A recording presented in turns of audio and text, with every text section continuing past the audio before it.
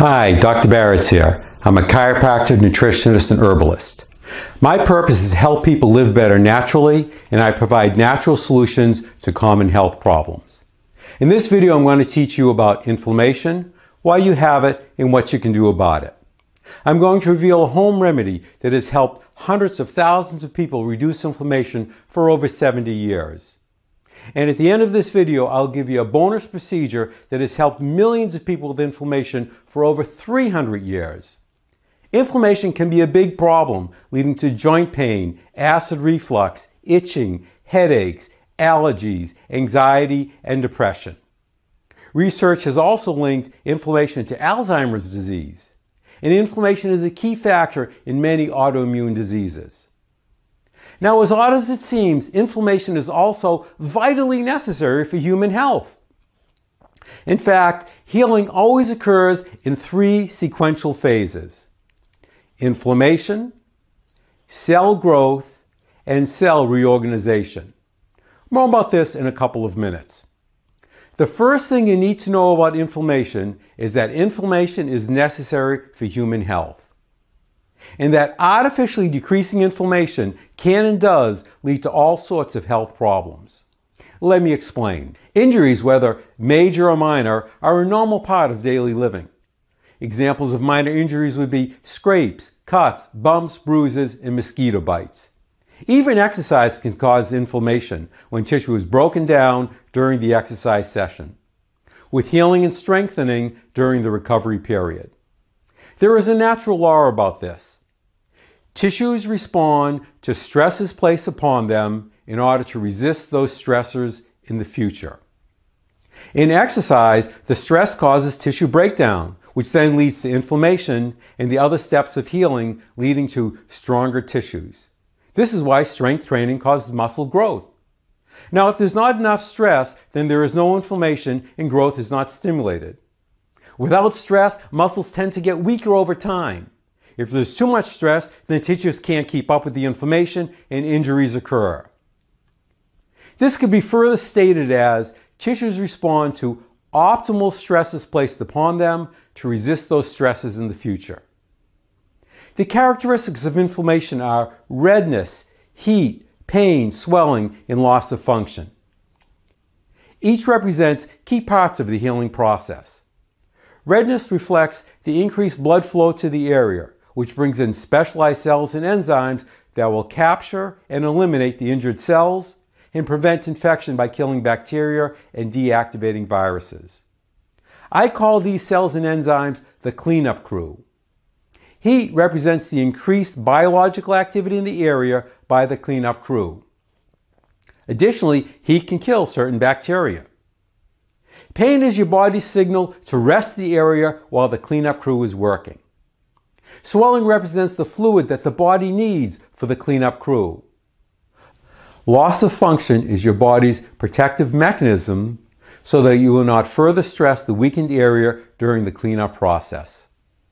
The process of inflammation is hardwired into the human body. It is expressed no matter the source of injury.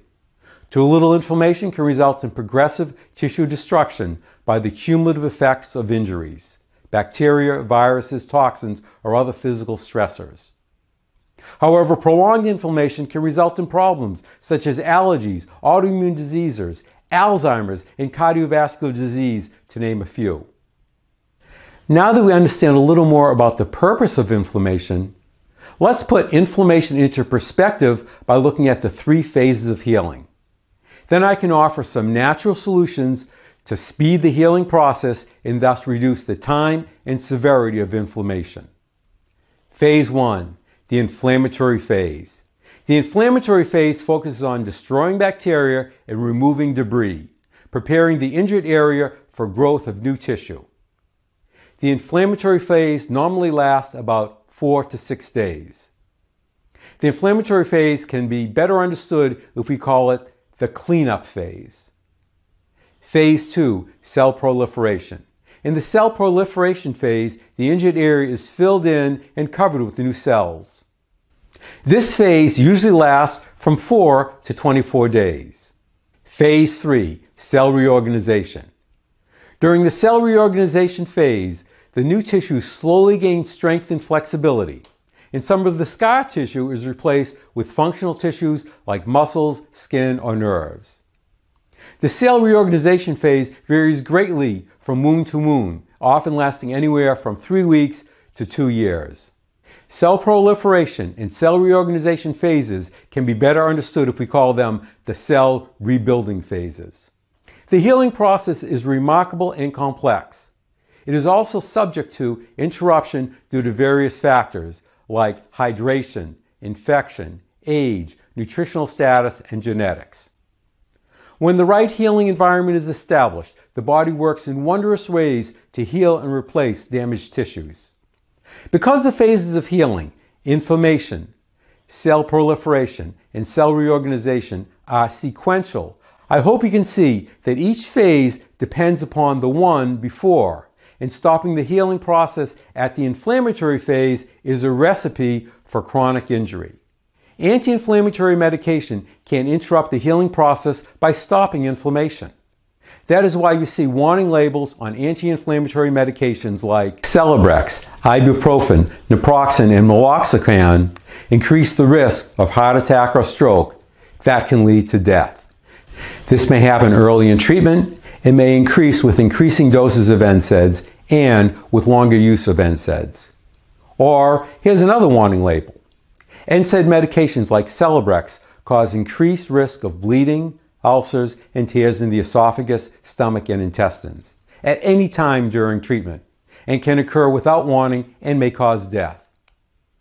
In case you are wondering what the abbreviation NSAIDs means, it stands for non-steroidal anti-inflammatory drugs. Rather than attempting to defeat inflammation, natural solutions focus on supporting the healing process, helping your body move through the inflammatory cleanup phase and into the cell growth and reorganization rebuilding phases. I am suggesting that rather than attempting to defeat inflammation, that natural solutions focus on supporting inflammation and the healing process. If you have any signs of inflammation, redness, heat, pain, swelling, or loss of function, I suggest you try Bieler's broth for 2 weeks to see how it helps. Bieler's broth can also be eaten exclusively for 2 or 3 days to cleanse and reboot your digestive system. I will talk more about detoxifying cleanses in another video. Dr. Henry Bieler was a prominent American physician best known for his book, Food is Your Best Medicine. He recommended this broth for fasting, energy, and overall health. He felt that this combination of zucchini, string beans, celery, and parsley was ideal for restoring acid-alkaline and sodium-potassium balance in the body. Bieler's broth is said to support the liver, adrenal glands, and pancreas. Bieler's broth is highly recommended for any type of inflammation and for anyone who is under stress. Because Bieler's broth supports the liver, it's a great detoxifier. And because it supports the pancreas, it may help with weight loss. Here is the recipe to make 2 quarts. The broth will keep in your refrigerator for about 3 days. You will need 1 pound of squash, zucchini, yellow or summer squash, with the ends removed, 1 pound of string beans with the ends removed, 2 sticks of celery cut in 1-inch lengths, 2 bunches of parsley with the stems removed, and a quart of spring water.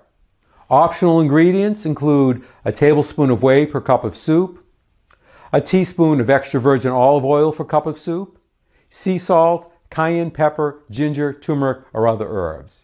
Here are the 5 steps to prepare the broth. 1. Clean and cut up the vegetables. 2. Place a steamer basket in a porcelain or stainless steel pot. 3. Fill the bottom of the pot with water up to the bottom of the steamer basket. 4. Place the ingredients in the steamer basket and steam till the vegetables become soft, about 6 to 10 minutes. 5. Add optional ingredients. Vegetables may be consumed as a soup with the cooking water or blended into a thick soup with the blender. When blending, I suggest that you start by blending the vegetables and only add the cooking water if needed to achieve the desired consistency. The consistency should be about that of pea soup. Now for the bonus procedure I promised you, Epsom salts baths. Epsom salt is a combination of two minerals, magnesium and sulfate, which are critical for many body processes. The exact mechanism of how Epsom salts works is unclear. Some doctors and athletes believe that benefits are achieved by absorbing these important minerals through the skin, transdermally. And others believe that magnesium and sulfate draws the toxins out. Perhaps it's a combination of both actions. But whatever the mechanism, it does work. Epsom salts was first discovered in the 17th century in England, and for hundreds of years, Epsom salts baths have been used to ease aches and pains. And one study shows that warm water baths also increase your body's natural production of growth hormone. Epsom salts baths are simple and inexpensive. Add about 2 cups of Epsom salts to your bath water and soak for 15 to 20 minutes. Some people have a face cloth and a container of cool water nearby so they can cool their face or head as needed. In this video, I covered inflammation, why you have it, and what you can do about it. I explained that inflammation plays a vital role in human health, and that inflammation is the first step in the healing process, followed by cell proliferation and cell reorganization. I gave you the recipe for Bieler's broth, a formula that has helped hundreds of thousands of people for over 70 years. And I explained about Epsom salts baths that have helped millions of people with inflammation for over 300 years. If you have inflammation, I suggest that you give this a try. What do you have to lose? And please forward this video to anyone you know who is dealing with inflammation. These ideas can't hurt and just might be the thing that will make the difference in their lives. Thank you for watching. I appreciate your time and attention. And hit the subscribe button and the notify bell icon below to receive more videos like this. Till next time, this is Dr. Baritz signing off, yours for health naturally.